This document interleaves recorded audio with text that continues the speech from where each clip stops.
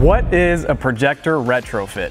All right, well guys, I'm your host who loves headlights the most, and I know that you guys have seen plug and play LED bulbs, plug and play HID kits, but what is a projector retrofit? And that is the question. And today what we're gonna do is we're gonna demo these different options for you, and hopefully by the end you'll be able to figure out if a projector retrofit makes sense for you as your next headlight upgrade. So the reason that you need a projector retrofit is because you have a halogen reflector-based headlight. And by today's standards, the output from these things is trash. Of course, we'll show you what that looks like in this OEM Toyota Tundra headlight. From there, we'll show you what the output looks like from a comparable LED-based bulb, a comparable HID kit for reference, and then what we'll do is we'll top it off and we'll show you what the output that you could expect from a bi-xenon projector retrofit will look like. We already know that the output will sell you on it, but from there we've really got to talk about all the options and what's involved in doing a projector retrofit so that you can justify the extra cost, time, labor, and effort in doing it, because we know that it's already the best option in terms of a headlight upgrade. So you know a retrofit is the right thing to do, but before you're gonna put this into this, you've gotta remove this. And even though you're gonna remove it, you're obviously gonna have to put it back on later. So here at TRS, we have a variety of tools and materials to help you do that effectively, both in terms of splitting the headlights apart in the first place and resealing them later. First things first though is that there are a variety of different kinds of glue that holds headlight housings together. There's Permaseal, and then there's butyl rubber. People like us love butyl rubber because it's very soft and pliable once heated. So you put the headlight in the oven, opens up like butter, very, very easy. If you have a Permasealed headlight, something like a headlight on a newer Ford F-150 or a lot of domestic vehicles, for example, you're gonna need to use something a little bit more burly in terms of splitting that headlight apart. Here at TRS, we have this stuff from Morimoto. This is called Permatrator, and it's actually a solvent that you can put around the outside perimeter of the headlight that helps to break down that Permaseal glue. So it'll help you dissolve that, split it apart a little bit easier.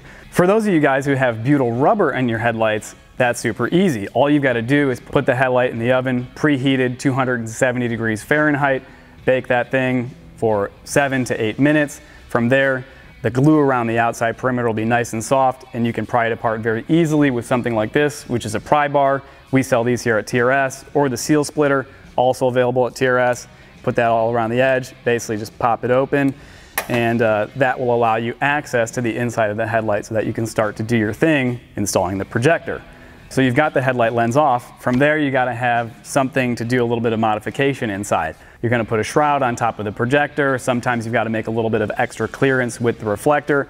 Of course, using a projector like the Morimoto Mini Series makes that as easy as possible, but it's still gonna be very helpful for you to have a rotary tool on hand, like a Dremel. These we actually do not carry at TRS, but we do have a variety of different tools and bits that you can use that are perfect for the job, such as these cutting wheels, sanding drums, etc.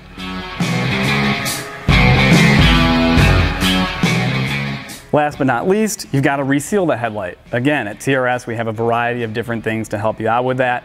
Everything from the Morimoto compression clips to this, which is the clamp like a champ tool, which will go all the way around the edge and help you clamp that headlight completely shut without prying itself back apart.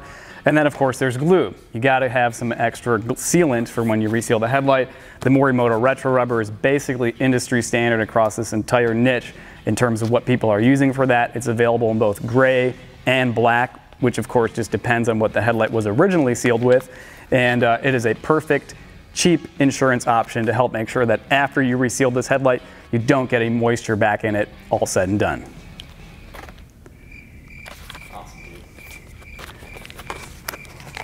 Let me just give you a little bit of this, like a little Vanna White action. Price is right, girl. Now it's time for the fun part. Let's do a little shopping. We're gonna start with the bi-xenon projectors because that is the heart of your retrofit. So we have tons of different options here at TRS. There's tons of different options on the market. OEM, aftermarket, 2.5 inch, 3 inch, left-hand drive, right-hand drive. There's so many things here that'll boggle your mind. Let me just set it straight for you guys, okay? For all intents and purposes, we're gonna use the Morimoto Mini D2S 5.0 projector. This is basically industry standard for ease of installation and the actual amount of light output and quality that it produces. Next to that, most popular option, Mini H1 7.0, also a bi-xenon projector, just a little bit smaller in size. In terms of what you gotta know though, 2.5 inch or 3 inch lens. It really comes down to the amount of space inside of your headlight housing. Do you have a massive headlight like the Tundra one that we're working on? Or do you have something small like a Honda Civic? It really just depends on the geometry that you're working with there. Just depends on the diameter of the lens, really. Left-hand drive or right-hand drive? Well, if you're here in the United States, you're going to want to use left-hand drive. That really just designates the beam pattern and how the beam rises up and to the right side so that iPhone killed it. Left-hand drive is what you're going to want to use if you're here in the United States. That's basically the beam pattern that is compatible with our traffic pattern where you drive on the right side of the road, oncoming traffic drives on the left side of the road. What this allows you to do is aim the headlights up as high as possible without glaring oncoming traffic, which gives you, as the driver, the benefit of maximum distance visibility, again, without glaring the oncoming traffic. On the other side of the spectrum, countries like United Kingdom or Japan or Australia, you actually want the beam pattern to rise up and to the left so that it is higher on the side of the road that you're driving on, and again, limits glare to oncoming traffic. OEM or aftermarket. This is a very, very common debate, especially among people who are really into this kind of thing. Well, if you asked me 10 years ago, I probably would have said OEM. I was an OEM kind of guy because the performance of those projectors, especially with the clear lens swap, is really hard to beat. These days, it's really not so much the case. If you're really looking to pack a lot of punch into your headlight, you can do it with an aftermarket projector like the Morimoto Mini Series, no doubt about it. Honestly speaking, these things already have a clear lens, the cutoff lines are already tuned, the intensity is bright, they're super wide, there really is no other choice. And the fact of the matter is that these projectors are the only ones that are going to have a threaded mounting shaft on the back. And that is key, especially if you're doing a first-time retrofit, because it makes it so much easier to do. You don't have to do tons of cutting inside your headlight, tons of alignment. Very easy and turnkey to actually do a retrofit when you've got that convenient mounting shaft on the back.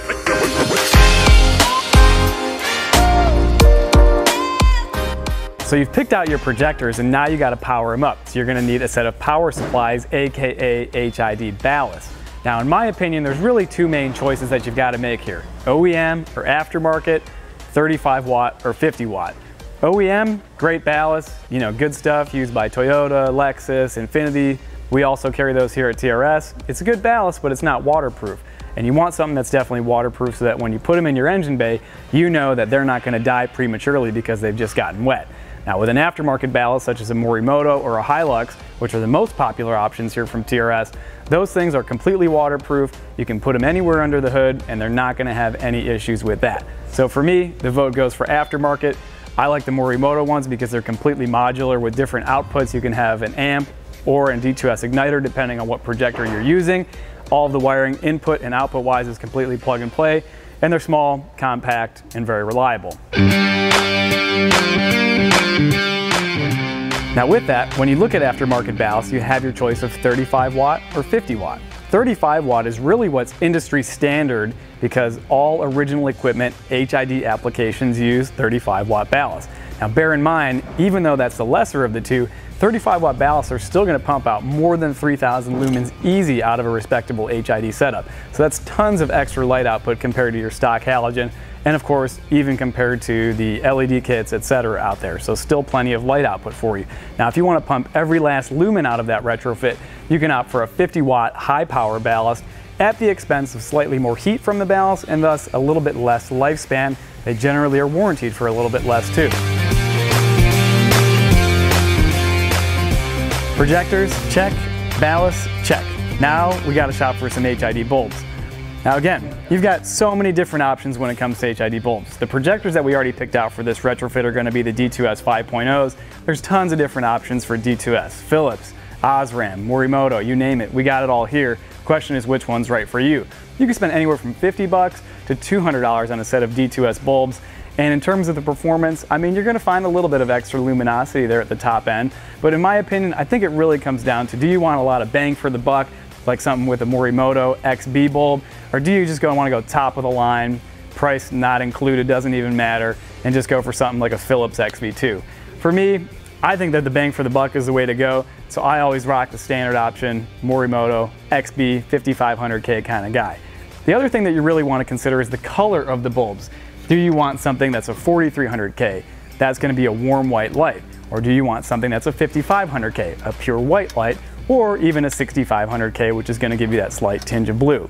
Those are the things that you really need to consider. We've got all the options for you, and if you really want to see all the details, watch some of our other videos that really gets into the nitty-gritty when you're comparing all of the different options.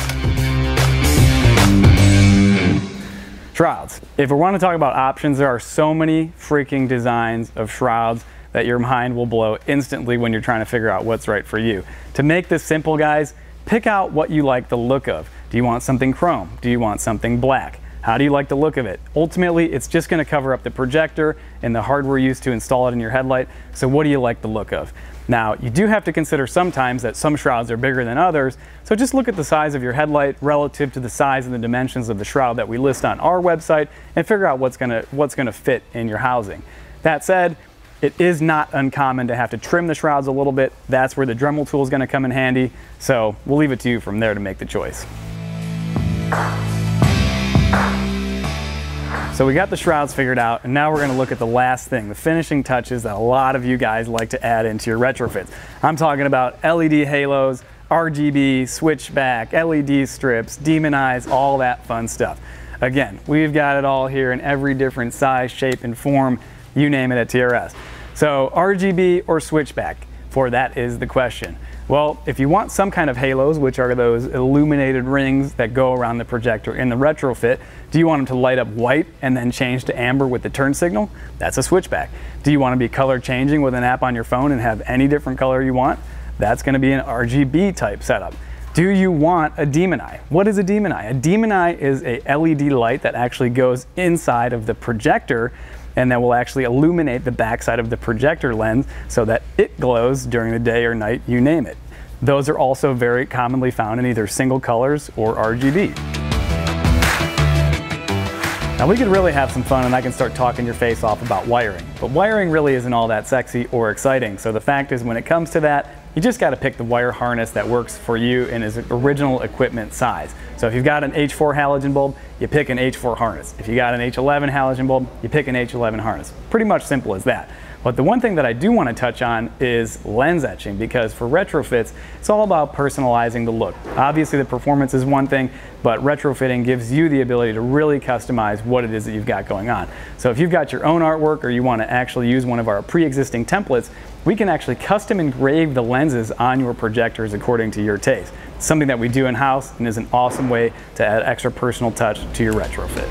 Even my man Paul Walker agrees. You saw the output from the halogen, you saw the output from the plug-and-play HIDs, the plug-and-play LEDs, and of course the Projector Retrofit, the things that lighting wet dreams are made of,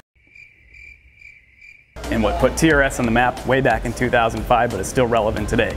Now we understand there's so many different options out there that can be confusing, and even after watching this video, if you still don't get it, we have an entire group of customer service guys here at TRS to help you out.